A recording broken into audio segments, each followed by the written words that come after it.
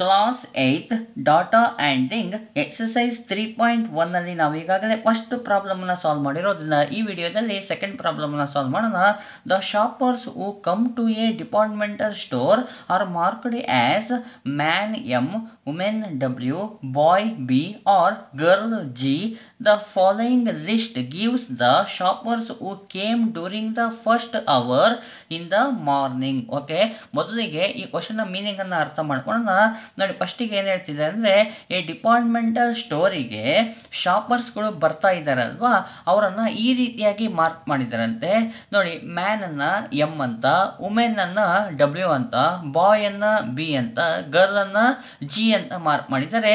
The following list gives the shoppers who came during the first our in the morning. ಅಂದರೆ ನೋಡಿ, ಮಾರ್ನಿಂಗಿನ first ಅವರ್ಸಲ್ಲಿ ಬಂದಂತಹ ಶಾಪರ್ಸ್ಗಳ ಲಿಸ್ಟನ್ನು ನಮಗೇನು ಮಾಡಿದ್ದಾರೆ, ಇಲ್ಲಿ ಕೆಳಗೆ ಕೊಟ್ಟಿದ್ದಾರೆ. ನೋಡಿ, ಫಸ್ಟಿಗೆ ಡಬ್ಲ್ಯೂ ಅಂದರೆ ವುಮೆನ್ ಬಂದರು, ನೆಕ್ಸ್ಟು ವುಮೆನ್ ಬಂದಿದ್ದಾರೆ, ನೆಕ್ಸ್ಟು ವುಮೆನ್, ಅದಾದಮೇಲೆ ಜಿ ಅಂದರೆ ಗರ್ಲ್ ಬಂದಿದ್ದಾರೆ, ಆಮೇಲೆ ಬಾಯ್ ಬಂದಿದ್ದಾರೆ, ವುಮೆನ್ ವುಮೆನ್ ನೋಡಿ, ಆಮೇಲೆ ಮೆನ್. ಈ ರೀತಿಯಾಗಿ ಬಂದಂತಹ ಶಾಪರ್ಸ್ಗಳ ಲಿಸ್ಟನ್ನು ಕೊಟ್ಟಿದ್ದಾರೆ.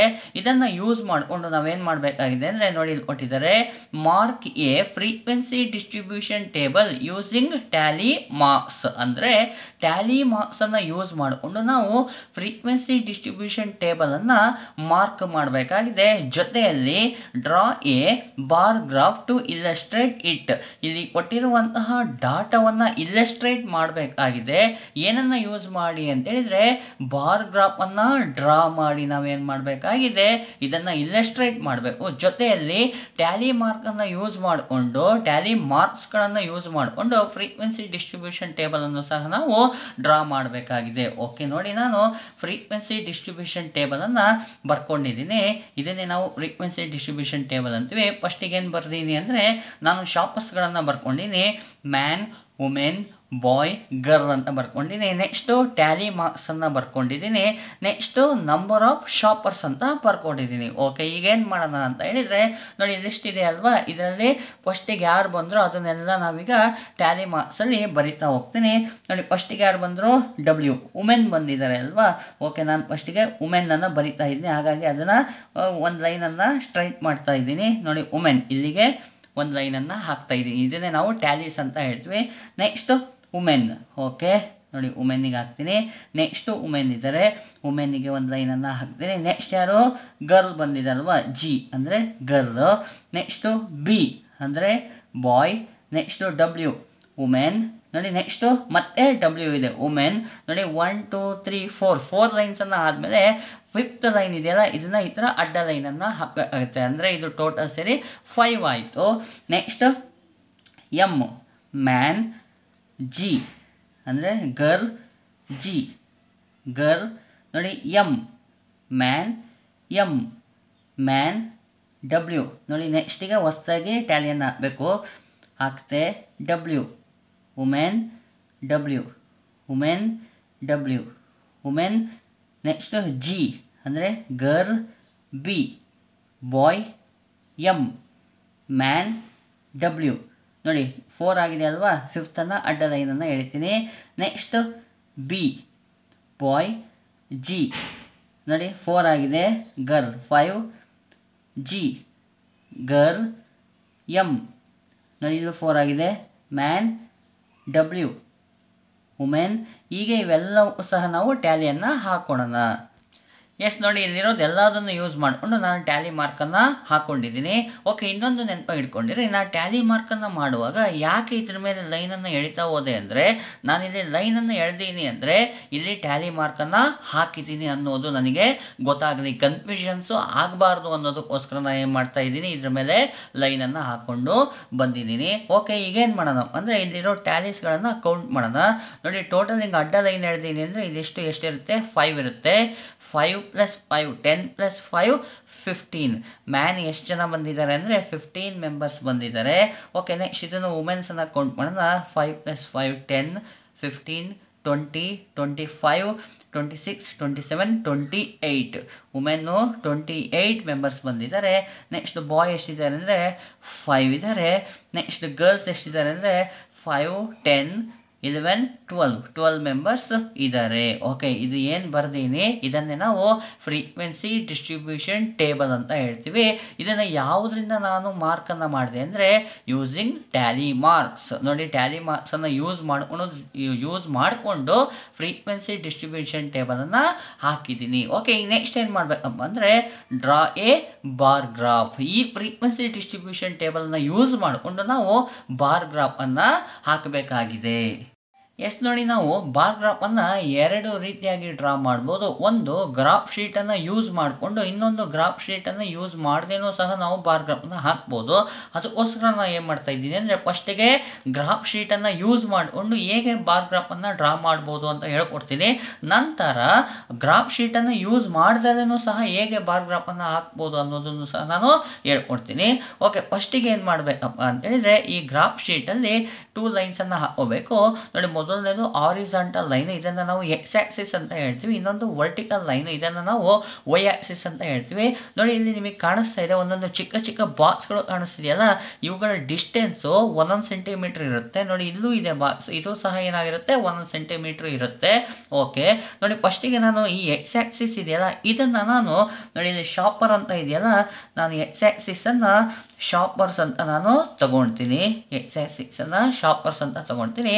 ಈ ವೈ ಆಕ್ಸಿಸ್ ಇದೆಯಲ್ಲ ಇದನ್ನು ನಾನು ನಂಬರ್ ಆಫ್ ಶಾಪರ್ಸ್ ಅಂತ ತಗೊಳ್ತೀನಿ.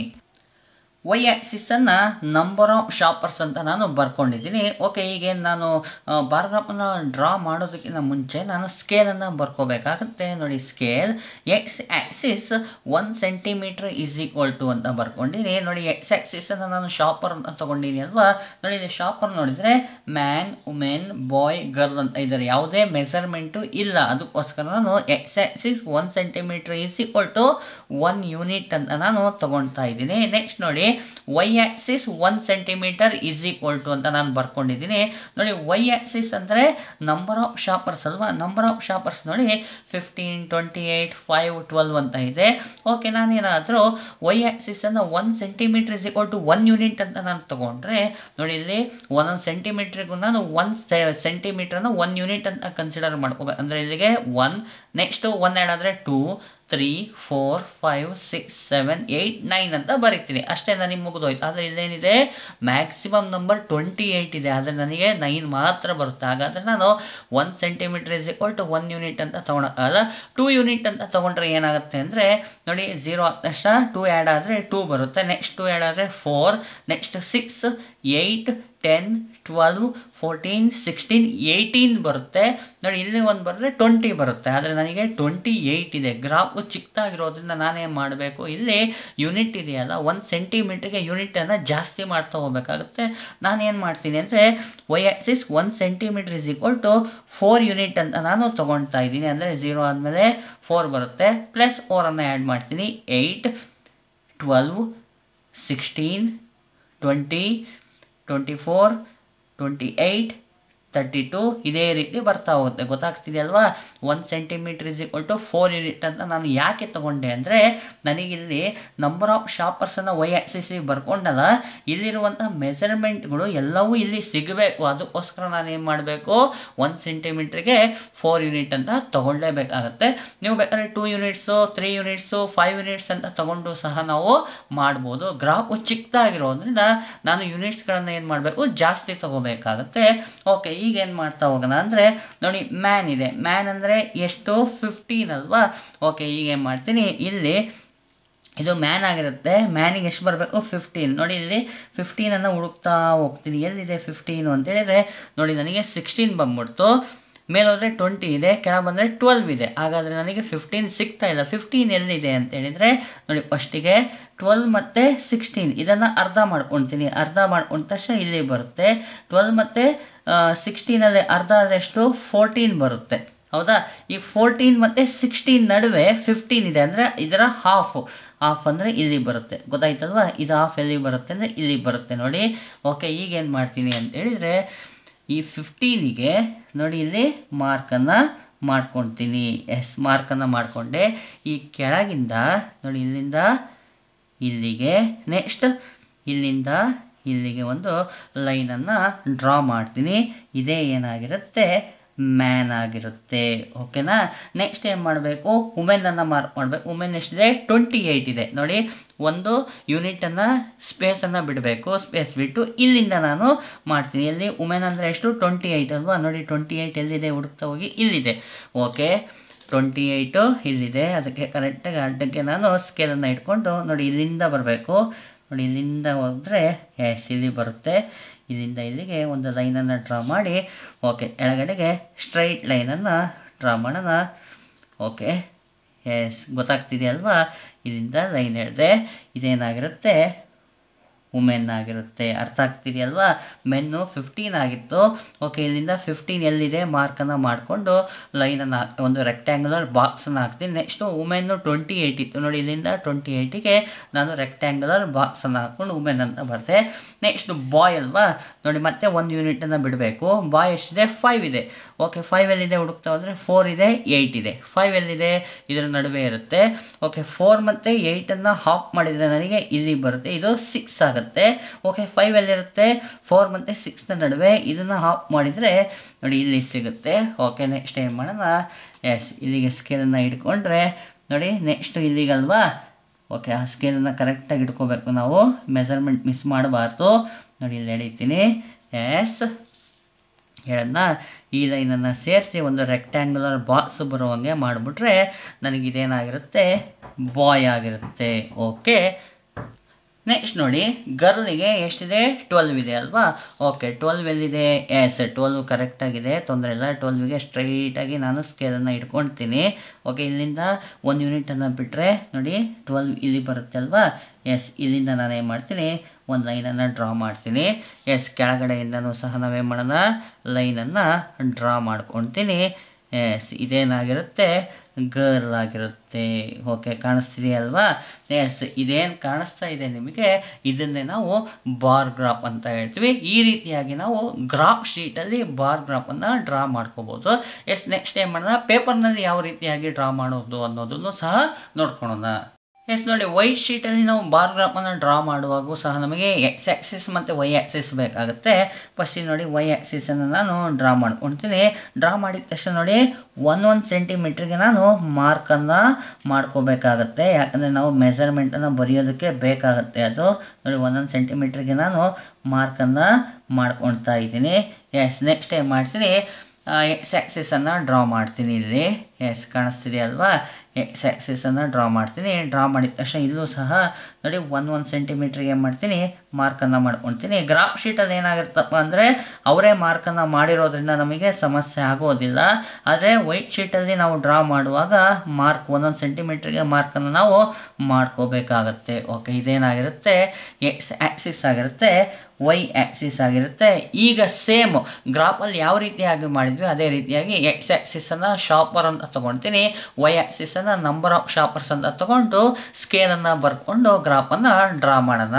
ಓಕೆ ಎಲ್ಲ ಮೆಜರ್ಮೆಂಟ್ಗಳನ್ನು ನಾನು ಹಾಕ್ಕೊಂಡಿದ್ದೀನಿ. ಫಸ್ಟಿಗೆ ಮ್ಯಾನ್ ಇದೆ ಅಲ್ವಾ. ಮ್ಯಾನಿಗೆ ಎಷ್ಟಿದೆ 15 ಇದೆ. ಓಕೆ ಮ್ಯಾನು ಇಲ್ಲಿಂದ ಇಲ್ಲಿಗೆ ಬರುತ್ತೆ. ಓಕೆ 15 ಎಲ್ಲಿದೆ ಅಂತ ಹುಡುಕ್ತಾ ಹೋದರೆ ನೋಡಿ 12 ಮತ್ತು 16ನ ನಡುವೆ 15 ಇದೆ ಅಂತ ಗೊತ್ತಾಯಿತು. ಫಸ್ಟಿಗೆ ಏನು ಮಾಡೋಣ 12 ಮತ್ತು 16ನ ಹಾಫ್ ಮಾಡೋಣ. ಓಕೆ ಹಾಫನ್ನು ನೀವು ಹಂಗೆ ಡೈರೆಕ್ಟಾಗಿ ಮಾಡ್ಕೋಬೋದು, ಇಲ್ಲ ಸ್ಕೇಲನ್ನು ಯೂಸ್ ಮಾಡಿಕೊಂಡು ಮಾಡ್ಬೋದು. ನೋಡಿ ಇಲ್ಲಿಂದ ಇಲ್ಲಿಗೆ ಹಾಫ್ ನೋಡಿ ಲೈನ್ ಕಾಣಿಸಿದೆಯಲ್ಲ ಇದೇ ಏನಾಗಿರುತ್ತೆ ಹಾಫ್ ಆಗಿರುತ್ತೆ. 12 ಮತ್ತು 16ನ ನಡುವೆ ಇರೋದೆಷ್ಟು 14. ಓಕೆ 15 ಎಲ್ಲಿ ಬರುತ್ತೆ ಅಂದರೆ 14 ಮತ್ತು 16ನ ನಡುವೆ 15 ಬರುತ್ತೆ. ಓಕೆ ಇವೆರಡನ್ನು ಏನು ಮಾಡೋಣ ಆಫನ್ನು ಮಾಡಿದರೆ ನನಗೆ ಇಲ್ಲಿ 15 ಬರುತ್ತೆ ಅಲ್ವಾ. ಓಕೆ ಸ್ಕೇಲನ್ನ ಯೂಸ್ ಮಾಡ್ಕೊಳ್ಳಿ. ಯೂಸ್ ಮಾಡಿಕೊಂಡು ಸ್ಟ್ರೈಟ್ ಲೈನನ್ನು ಹಿಡ್ಕೊಂಡ್ರೆ ನೋಡಿ ಇಲ್ಲಿಂದ ಕಾಣಿಸ್ತಾ ಇದೆ ಅಲ್ವಾ. ಇಲ್ಲಿಂದ ಕರೆಕ್ಟ್ ಇಲ್ಲಿಗೆ ಏನಾಗಿರುತ್ತೆ 15 ಬರುತ್ತೆ. ಓಕೆ 15ನ ಹಾಕೋದಕ್ಕಿಂತ ಮುಂಚೆ ಇಲ್ಲಿಂದ ಕೆಳಗಡೆಯಿಂದ ಸ್ಟ್ರೈಟ್ ಲೈನನ್ನು ಎಳ್ಕೊಂಬಿಡೋಣ. ನೋಡಿ ಕಾಣಿಸ್ತೆ ಇದೆ 15 ಆಗಿರುತ್ತೆ. ಓಕೆ ಇಲ್ಲೂ ಸಹ ಲೈನನ್ನು ಎಳ್ಕೊಳ್ತೀನಿ. ಈ ಲೈನ್ ಎಳೆದ ತಕ್ಷಣ ನಾವೇನು ಮಾಡೋಣ ಈ ಎರಡೂ ಲೈನ್ಗಳನ್ನು ಜಾಯಿನ್ ಮಾಡಿದರೆ ನೋಡಿ ನಮಗೆ 15ಗೆ ಒಂದು ರೆಕ್ಟ್ಯಾಂಗ್ಯುಲರ್ ಬಾಕ್ಸ್ ಬಂತು. ಇದೇ ಏನಾಗಿರುತ್ತೆ ಮ್ಯಾನ್ ಆಗಿರುತ್ತೆ. ಇದೇ ರೀತಿಯಾಗಿ ಎಲ್ಲವುದನ್ನು ಅಂದರೆ ವುಮೆನ್, ಬಾಯ್ ಮತ್ತು ಗರ್ಲನ್ನು ಸಹ ಡ್ರಾ ಮಾಡ್ಕೊಳ್ಳೋಣ. ನಮ್ಮ ಬಾರ್ ಗ್ರಾಫು ರೆಡಿಯಾಗಿದೆ. ನಾನು ನಿಮಗೆ ಗ್ರಾಫ್ ಶೀಟನ್ನು ಯೂಸ್ ಮಾಡಿಕೊಂಡು ಬಾರ್ ಗ್ರಾಫನ್ನು ಹಾಕೋದು ಹೇಳ್ಕೊಟ್ಟಿದ್ದೀನಿ. ವೈಟ್ ಶೀಟಲ್ಲಿ ಬಾರ್ ಗ್ರಾಫನ್ನು ಹಾಕೋದು ಹೇಳ್ಕೊಟ್ಟಿದ್ದೀನಿ. ನಿಮಗೆ ಯಾವುದು ಸೂಟೇಬಲ್ ಆಗುತ್ತೋ ಅದನ್ನು ನೀವು ಚಾಯ್ಸ್ ಮಾಡ್ಕೊಳ್ಳಿ. ಈ ರೀತಿಯಾಗಿ ನೀವು ಸೆಕೆಂಡ್ ಪ್ರಾಬ್ಲಮನ್ನು ಸಾಲ್ವ್ ಮಾಡ್ಕೊಳ್ಳಿ.